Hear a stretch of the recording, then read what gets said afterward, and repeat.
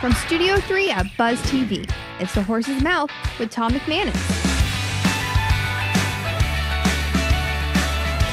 All right, time once again here for The Horse's Mouth at the bar, back at Tommy Mac's, a Boy Scouts of America special edition, brought to you by our friends at Synovus Bank and, of course, at Goodfellas Cigar, Lounge, and Spirits. Our good friend David Sillick is back at the bar. David, how are you, my man? Tommy, thanks for having me. Always great to see you. Appreciate it, man. You brought some former Cub Scouts, Eagle Scouts, Star Scouts, all kinds of scouts from the Boy Scouts of America. Well, we've got our big American Values Dinner scheduled for a week from tomorrow. Okay. That's our largest fundraiser of the year for North Florida Council. Nice. And it helps support all the programming that we have in Northeast Florida. You know, we graduated more than for the 15th year in a row, more than 200 Eagle Scouts. Wow. Very through cool. The program last year. And awesome. Preparing young men and women now for a productive adulthood. Getting them ready for life, no doubt about it. Anthony Cantonese and Philip O'Donnell here from Startup Jacks. Anthony, how are you? Yeah, great. Philip, thanks to be here. Welcome to the bar, man. Appreciate it. How you guys doing? Excellent. All right, good. Let's talk about Boy Scouts first before we get into Startup. So you're an Eagle Scout. Yeah. Right? Took a lot of time, effort. You had to do it by the time you're 18. I've learned that since David's been bringing on all types of Eagle Scouts to the program. But what did being in the Boy Scouts and being an Eagle Scout do for you then and do for you now? Yeah, I've been thinking a lot about this. Yeah. I feel like I got Eagle a little too young. I was I got it like right at the end of 8th grade, so I was like 13 or so, and I just cranked through it. So one thing that's horrible about being an Eagle Scout is that everybody expects you to do knots, but I don't know my knots enough. Okay. So, but anyway, but what's cool about Eagle is that you're constantly pushing towards a certain goal, and you just don't get that in like early school, like in middle school. Sure. Like you have the goals of like a track that's already laid out for you, but you get to choose your own adventure, and you kind of get to be the master of your own destiny. Yeah. That's something that was like the first taste of that I ever had. So that was cool. How about you, Philip? I hear a lot the planning, not just being, disciplined and ready, but planning to be ready as well. It seems like a big one. Yeah. I think a big thing for me in scouting, and I did make it all the way to Eagle Scout level and always mark that Star as Scout, though, right? The Star Scout, yeah. It's the first level where you get to say that you're a kind of scout. Yeah, I appreciate that. I think the thing that really meant a lot for me was, it's a great opportunity to get outside. And I think you'll notice if you look at tech in general, a lot of people are more outdoors inclined. And so there's a lot more overlap than you think. To people are doing that, and if you're not in an experience where people are really pushing you to get out there, to do some camping, to light a fire, we're talking about lighting, get something going and things, you never really appreciate that until you've been able to do it, and then it puts you back in that mindset of like, I need to be a part of the world around me and not just kind of in front of my computer all day. That's the message that we constantly get in terms of watch Castaway and you'll get it. Exactly. When he gets the fire on the base. That is exactly where it comes from. Exactly. He doesn't even know what to do. All right, let's talk Startup Jacks. Anthony, you're the early founder. Yeah, and of course, Phillips, now you're your new partner brought on. But tell us about Startup Jacks, how you got it started. Yeah, so we've been doing Startup Jacks now since about 2013 or so, 2014. So we've been running for a while. We have about 1,400 members all across the city, from people that are starting hair salons to people that are doing some, I don't know if you've heard about Redwire or Maiden Space. Like they're some of our earliest entrepreneurs that joined us. And it's just a place to go and just find your tribe. And grab a beer. Kind of a support group type? It turns into that because I think as an entrepreneur, you're going through a very different experience than most people are going through with a day job. And it's hard to really connect with people to know what that means unless you're talking to another entrepreneur. And by definition, it's hard to find because they're working on their project, right? They're in their house. And so thematically here, you sort of get that. It's like a reason to get out. It's a reason to interact with other people that have your same mindset and your same thought process. Yeah, definitely. And I think it's very cathartic for people to be able to have that experience. Give you some comfort. Right? Because it's hard. It is hard. I'm an entrepreneur. I mean, some people would say playing in the NFL, you're an entrepreneur, right? You're in business for yourself. Yeah, take care of yourself. That's your entity until that's over, and then you got to figure it out from there. But I tell you, the lean times is when you find out whether you want to be an entrepreneur or not. Yeah. That's when the vision's got to carry you more than the monetary reward, right? Absolutely. And that's why they talk about entrepreneurs a lot about passion, because that passion is what's going to carry you through that up and down. And I think the other thing that we talk about a lot is the importance of going on the entrepreneur journey with someone else as a partner, as a co-founder. Not just for spreading the work around, but you get the natural ebb and flow of your sort of emotional cycle. And when you're really up, they might be down, and the other way around, and you kind of balance each other out. And so that's why when we first started, even with, you can call this a startup, we like to think of treat it that way. Sure. That we balance each other out too. And you can carry that through to a lot of cases. Yeah, no So doubt. you guys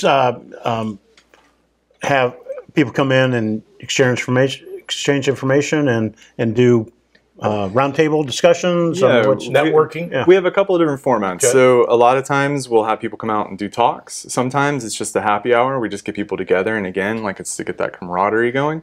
A lot of times it's where we'll have an expert come in and talk about, like, hey, this is why you need a patent, or this is how this works. And they just talk through the mechanics of, as your business is growing, this is how you should be thinking about things. So we're not really trying to, we want it to be networking, but networking because people are on the same journey as you, not necessarily to sell services. How about the, because entrepreneurs, like when you come up with an idea or a project, right? You believe in it so much. How do you, what's the message to them to, like, because I always felt like, look, put it out to your really good friends that are going to tell you the truth. Whatever it is, a script, a project, whatever. Someone you trust that's going to say, or wow, kind of cool. That circle. Maybe it's part of your group, right? But how do you, because everyone has great ideas. Like, they think they have great ideas, and some are great. And some are great just to that person, right? It's just tough. But how do you get that message across? Like, all right, here, look, we're all dreamers. That's what I'm a dreamer. I've been one forever. But sometimes you got to be real too, and sometimes that dream's maybe not attainable as you think it is. It's tough. It's a tough conversation. It's very tough. But without it, very hard. I think it's, because entrepreneurs need that. They need that. Okay, you know what? Maybe that's not the path. Maybe I have another idea. Maybe I have another project. Maybe there's something else sitting there for me. But I'm speaking from experience. That validation step, right? The earlier you can get that feedback in the most honest way, you're just going to save yourself a lot of time, because it's easy to get caught up in an idea, right? And you get really passionate about it. Totally. And especially in the tech space, because most of what you're doing isn't talking to people, is going to sit in front of your computer and coding stuff, right? And that's fun for coders, right? And so you build this whole product out, you spend a year coding something, and then you put it out there, and people are like, well, that's not of any interest to me, and it's like devastating. So the faster you can get in front of people, and you're absolutely right, and the groups like this can be a great help, because chances are you'll find that entrepreneurs that operate in a certain space tend to come up with ideas that are pretty similar. And if you come and say, oh, I've got this great thing, chances are somebody in that room is going to raise their hand and say, hey, I tried that. Here's the 5 things you need to know. Not to say stop, but just here's what you're going to have to figure out that maybe you don't know they've been now, down that path. right? They've been down the path, and they've seen it. One of my favorite people that come in are people that have those big ideas, but it's so big, it's almost overwhelming. Deafening. It's suffocating for them. They have no idea how to even get started. So without trying to kill their idea, you help them whittle it down into, like, what's the one little thing that you can do really well. Like, that first couple of steps are the most important. So just getting people going is a big part of it. It's hard to do everything. It is. But if you find the right niche and make that great as you can, it can work. And that works from the idea too, is simplifying into sort of the word they use, a minimum valuable product. But it's like the first thing you can do to get out there and get feedback on, laser focus on that. Don't get caught up in all the different things that it can do or that you can do. Because if you don't know what's going to work, then you don't know where it goes from there, and you're just sort of spreading your bets. I'm so glad you guys are and you never know. It's huge. After I retired, after 30 years with the Business Journals, I bought the franchise with another partner here in Northeast Florida, the Alternative Board, which is a peer advisory group. For most of our members are, second, third stage type businesses. They're in the $2 to $10, $20 million space. But they serve as each other's sounding board that's great. As they're growing. And you guys are doing that in the startup community. I applaud you for it. And their challenges are different from the kid that wants to code the next Facebook. It's a different experience, and so having different groups that they can connect with it lets them feel like they're part of something bigger, and they're not just doing it on their own. Fellas, hey, keep up the great work, Absolutely. man. Thanks for being on the show. For having us. I know you're hey, listen, Jacksonville's growing. There's a ton of entrepreneurs out there, and they need that. Absolutely, group. And we're just starting to see that attention again now that people are starting to get out there again. 140 members? 1,400. 1,400. Wow. Times 10 on the meetup. Yeah. So activating that group has been a big part of getting back in the swing of things. Well, cheers, thank you for helping. Thanks for coming on. Thanks Absolutely. All right, that'll do it for us this time around here on The Horse's Mouth at Tommy Max at the bar. We're talking business, talking life, talking good times in Jacksonville, this great city. Until next time, stay safe and be cool, and we'll see you right here on The Horse's Mouth. Cheers. This is a Clydesdale. Despite what you see in the commercials, he doesn't play football. He won't bring me a cold one, as much as I wish he would. He does not fall easily in love with his kitty cat pals, of which he has none. He's just really good at being a horse on this ranch. I run with help from my banker at Synovus, Bank of Here. Really, Bruce?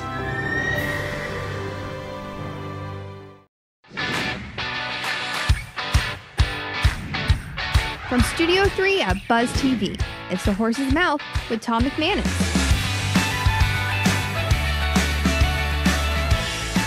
All right, welcome into The Horse's Mouth here, brought to you by Synovus Bank. Back at the bar, back at Tommy Max, and we're talking Boy Scouts of America. David Sillick is back once again. David, how are you, my friend? Tommy, good. Always great to see you, man. Sharp-dressed man, too. Thanks for having me back. You know, you can go from looking like you're Hemingway on the water to like you're in front of a board meeting or something. Well, I had some coaching sessions today, so I got to dress up a little bit. Very nice. We got an Eagle Scout with us, Michael Linton. Hi, Michael. Thank you very much for having me. You're a student at Cornell University. Yes, sir. One and only. What year are you? Are there?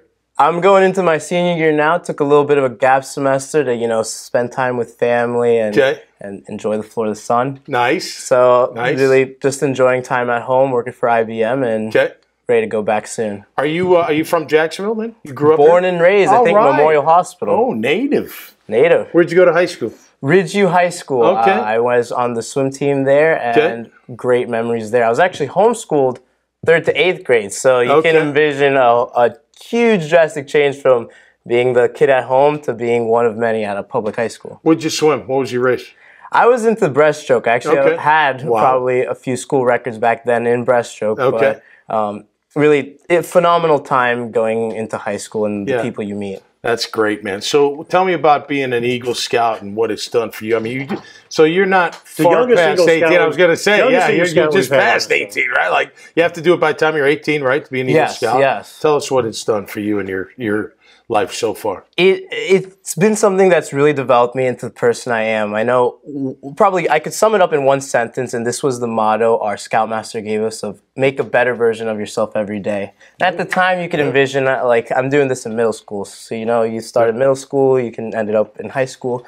And at the moment, you don't really think about it too much. But then when you leave the program, you got your Eagle Scout, you're done, you're out in the real world. You think about those ideals that are kind of engraved in you. And I realized going into job interviews and they ask you, so what are you all about? And I question myself, what am I all about? Well, it's about making a better version of yourself every day. Whether that's health, mental, or spiritual, or personable skills. It's about finding those opportunities just improve on a daily basis. Cool. And I'm taking those into being an intern. You're with a big company. You're going to move on to another big company. I mean, they got to come with you every day, I would imagine. Exactly. And the great thing about Boy Scouts is it prepares you in so many different ways. They have the merit badges, like a Scout is trustworthy, loyal, helpful, all those things. So when you've had those ideals since you've been very young, you can come into a company and they see, oh, this kid's an Eagle Scout. We know what he's about. He comes from a lineage of people that are citizens of the community, servant leaders. I think you have a spokesperson. And remember, we learned that Eagle Scouts that go into military service go in as an officer, right? Not an officer, but a grade above. That's right. That's huge. Absolutely. So what does the future hold for you, man? Were you in finance? What are you studying? So I am applied economics and management, and right now I'm a finance analyst for IBM. But really, with this Boy Scouts thing, it's always given me the opportunity to do more things. So, one of the things is be prepared. I think luck really comes with preparedness, and then opportunity. Absolutely. So in high school, I was an intern for the previous Congressman Yoho, now Kat Kamek. Okay, yeah. Then I did an internship for Florida Blue out here in Jacksonville, one for Ernst & Young. So really a variety of things, but the whole part of Boy Scouts is the idea of being prepared. So just bringing what I have to the table, taking everything I can from the table in a equitable way, not like, here, let me get it all. No, it's a back and forth relationship. And really the future is whatever opportunity comes by. My main goal is just being prepared to the best of my ability and hoping to make an impact on the community. Awesome, man. Michael, what was your Eagle Scout project? My Eagle Scout project, I made pet beds for a local safe animal shelter, which I ended up getting a little baby cat afterwards. That was great. Yeah, man, that's a great project. Yeah, good project. Yeah, there's a lot of, especially out at the beach, there's cats everywhere, pets everywhere. They run everywhere. There's always an opportunity to help the community. Totally. I really think it comes down to, you see on the news so many negative things. Well, it's about the little things where you can do, helping the older lady with her bags. You see a pothole, and if you know the skills, why don't you fill it? Like those little opportunities to be a citizen, that's what I think Boy Scouts is all about and why you see so many incredible individuals come out of that program. I tell this to my oldest daughter who's 21. I said, your generation is going to leave a lasting impression on this country. That's right. You're going to do something special. That's right. About caring about people and getting away from all this craziness, all this division, all this stuff. You're younger, because you're going to see it. You're going to be like, you know what, that doesn't. We're better together than divide, right? Come on, we're better together, all of us. Doesn't matter what you look like or who you pray to, who you vote for. We're better together. And your generation, I think, understands it. I think you really do get it. What troop were you in? So that's one of the interesting things. I was originally in Troop 425, but they disbanded when I believe it was Life Scout, which was right before Eagle Scout. And so there were two big occasions where I practically quit scouting for like a few months. And that was one of those occasions. And my mom really pushed me to be like, do you want to come out of something that, since I was in Cub Scouts, so this is I've done a ton of scouting. She said, do you want to come out of this knowing that you quit, or do you want to come out saying, hey, I was at the finish line and I dug my heels and I crossed that line. And so my mom really inspired me to get the job done. Went to Troop 653 out in Middleburg, did my Eagle Scout project, helped a lot of those kids there as well, and I was able to say, hey, you know what? I didn't quit. I did it. I finished it. That's right. Congratulations. Yes. Great having you on, brother. Thank Keep you. up the great work, man. Absolutely. That's good stuff. David, you always bring the best guests, man. Always, seriously. All right, that'll do it for us this time around. Another edition highlighting the Boy Scouts of America, the Eagle Scouts, and all that they've learned and what they take with them into their other aspects of their life, man. We talk about business. We talk about the community. We talk about sports, life right here on the Horse's Mouth. Always a great time at Tommy Max. And brought to you by our friends at Synovus Bank. So until next time, be safe and stay cool. We'll see you right here on the Horse's Mouth. Cheers. Feel a new level of comfort with underwear for men. Created for men with an active lifestyle and designed for sports, work, medical, and everyday wear. Underwear for Men has a special patented drawstring pouch which allows you to adjust the perfect custom fit around your manhood. It allows you the separation you need and the support you deserve. The drawstrings adjust to isolate and support. The mesh pouch cools and comforts. The tailored fit won't rubber chafe. A tagless plush waistband sized to fit a man's waist, and materials that are quick dry and moisture wicking. Underwear for Men is available in all your favorite styles and colors. In briefs, trunks, and 6-inch and 9-inch boxer briefs, and in your choice of cottony, extra cool, viscose, or polyester fabrics. Underwear for Men. Support your manhood. From Studio 3 at Buzz TV, it's The Horse's Mouth with Tom McManus. All right, time once again for the Horse's Mouth here at Tommy Mag's, back at the bar, brought to you by our friends at Synovus Bank. We're talking business, we're talking art, we're just talking good times here in Jacksonville. Patrick Hetherington is back from Synovus. How you doing, my friend? Great, man. Good to see you. Likewise. How's life been treating you? Banking world the same? Any better than I'd be you. That's good, man. Great to see you as always. Stephanie is here. Verone, how are you? Great. You are our musician, entertainment. You are an artist. Welcome to the show. How you doing? I'm excited to be here. You're new. You're from Minnesota, right? I Been here am. about 3 years. I've been here actually less than a year. Okay. Yeah, so I'm brand new and enjoying it a lot. So. Cool. Looking forward to getting into that. Jeff Bredesen is here too. Hey, Jeff, how are you, my man? Good, man. How are you? S&P USA ventilation systems. Correct. How's it going? It's going really good. Yeah. Yeah, we can get into a little detail, but it's going really good. Good Is year it? going, a lot of demand. Good. Any problems with the supply chain that we all hear about? Lord, Tons of don't problems. get me started. Really? Oh, I could see, go on for have an a hour. beer. Yeah. You need some tequila. Cheers. That settles you down. It settles you down. No better way to start a long weekend than this. Exactly. There you go. 100%. That's right. Hopefully you don't have to go back to the office after this little trek. I'm out. How long you been in this business? How long you been, I've been in doing it? HVAC for 23 years at Have you least. really? Yeah, Wow. I'm only 26. Okay, wow. I started young. Yeah. You're like Benjamin Button going down The other way, the yeah. opposite way, right? You were in HVAC for a long time. Yeah, Johnson Controls, Okay. Ventus before that, and then just throughout some smaller companies. Spent time in Europe working, Okay. running sales for Johnson Controls in Europe, and Okay. yeah, landed in Jacksonville How 2 long you years been? ago. 2 years. Yeah. How do you like it? I like it. Yeah. Yeah, we live out the beach. It's not a It's bad the thing. best, you know? man. I live out there too, man. There's Yeah. nothing like it. Great Yeah. community. Yep. Well, welcome, man, and welcome to the show. Appreciate Thank it. All right, Stephanie. So, how'd you get involved in the entertainment world? Did you start off as a musician, as a singer, playing guitar, learning piano? How'd you get? Yeah, going so when you I were younger? have been vocalizing since I've been born, Okay. pretty much. Cool. So my first paid gig was when I was 16 Okay. for a commercial for a corporate commercial, Okay. singing the national anthem. Sure. And so ever since then, I've been kind of a paid vocalist, Okay. and I was in a band in high school called Shades of Grey. Okay.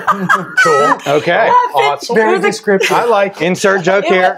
Yeah. It wasn't. It's not. Yeah. Yeah. It was a classic rock band, so it was kind Okay. of fun. But we had a couple gigs, one for the talent show, and the other at a little county fair kind of thing. I think they paid us $25 each for 5 hours worth of music. You know. Yeah. And then it just kind of continued on doing my own. I only have my own CDs, and I've done a lot of national anthems, a few hundred around the country. Have you done a few hundred Yeah. national anthems? Yeah. Wow. Yeah. Is there anything more daunting than having to sing the national anthem in front of a huge crowd? And on TV. And on I absolutely love it. Yeah. To me, I will take any opportunity to sing it, regardless if I get paid or not. Okay. And I've done Cue up the music. Let's go. Let's go. What the hell? I think she's saying something here. Let's go. my bucket list items were Fenway. I've done that twice. Oh, cool. Wrigley Field. Oh, yeah. And some, the Vikings, obviously, and Okay. some all the national sports teams in Minnesota. And so it's been a blessing for me to be able to sing this beautiful hymn to our country. No and doubt. I love it. It's the only 90 seconds that you have everybody's undivided attention. Absolutely. Thousands of people. Hats off. Yep. I mean, that's respect. Yeah, no doubt. I mean, literally, there's no other place where thousands of people are that silent and listening to you. What is, Sing. so I've never asked this to someone that sings the national anthem. What's the hardest part to hit in the national anthem? The last part, because... Like the Home of the Brave or Land, Home of Free. The free. Yep, the because free. what happens, if you, this is a little key. Yep. If you know a singer's decent, if you hear the first note that you sing and then go fast forward all the way to the second note to the end, it's the same exact note. Yeah. And you'll see how far they're off.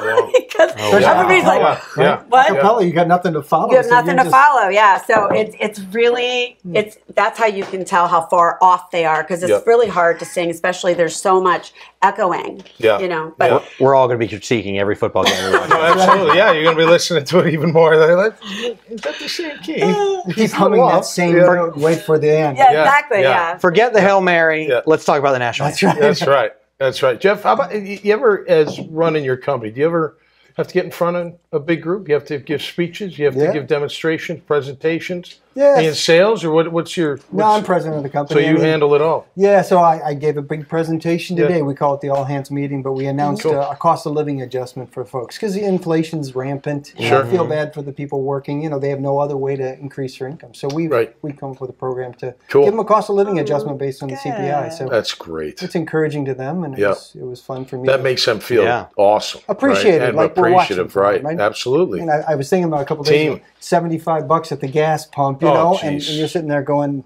I make a decent living. How about now? I have 4 in the home right now, but every time I go grocery, I love going grocery shopping. It's very peaceful for me. I don't know why, but it's very peaceful because they're not there. Just give me the list because they're not say hi to people when I see them. If if I want to, or I just get my stuff. But without booze, it's $200 every time. I'm like $200 every time. I'm like, what? Where do you shop? I'm not even buying wine. I'm not even buying like Publix. I love going to Publix. The BOGOs. Yeah. I'm a BOGO hunter now. Like the BOGO. I'm a BOGO hunter, no doubt about it. But the inflation's there. So good that you do that. You got to take care of your people. You got to. Right? Because it's a really very important. competitive labor market out there right now. If we don't take care of them, somebody else will. Yeah, absolutely. No doubt. Great point. Yeah. Dick Vermeil, the great coach, I've been able to interview a few times. He always said, when you're in a leadership position, you got to let them know you care about them. Like genuinely care about them, and then they'll do anything for you. Whatever you need them to do, they'll do it. As long as they know they're being treated right and fair and being taken care of like you're doing. What was the old phrase? It was nobody cares how much you know until they know how much you care. Right? That's right. No, dead on. Carrot's better than the stick. That was way back absolutely. There. I had to dig the files deep. All right, real quick, Stephanie, tell us about Starlet's Web and everything else you got going on. So with all the different bands I've been in, I decided to create my own band called Starlet's Web. It's a tribute to women in pop, rock, country, and groove from the 80s to today. So we do everything that's female-fronted bands or... that kind of stuff? Of course. Blondie, or she too early? Of course. Oh, that's cool. We do everything. Lita Ford? What? Lita Ford? Of course. Nice. That was we do all of it. I wasn't there with you. We do things that are like from Paramore and from Lizzo and from I mean, just all your classics, that you like to listen to, plus kind of obscure things. And it's really, really fun, like Janet Jackson. And so... Get people moving. Yeah. And it's really great to be able to have a niche to focus in on women in music because they brought us so many wonderful songs all these decades, and they're not even focused on. I mean, we have your 5, Joan Jett, Pat Benatar, all these women that are always played, but none of anything else, So, so I've owned that I created that, and the band is based in Minneapolis, and now that I've moved here, after this summer, unfortunately, I'm going to have to just kind of pull back on that and do my own solo stuff because it's just a little too hard to manage. Listen, the music scene's pretty cool. From St. Augustine, Jacksonville, up to Fernandina. There's a lot of cool talent, a lot of opportunities for bands and musicians, and it's out there. So good luck. Good luck. Thank and you welcome so to Jayville. much. Same to you as well. Keep it rocking. Appreciate Keep doing the good work. Cheers to everybody. Thank you. Thanks for coming on the show, Patrick. Thank you. Likewise. Always a pleasure, my friend. Cheers. Cheers.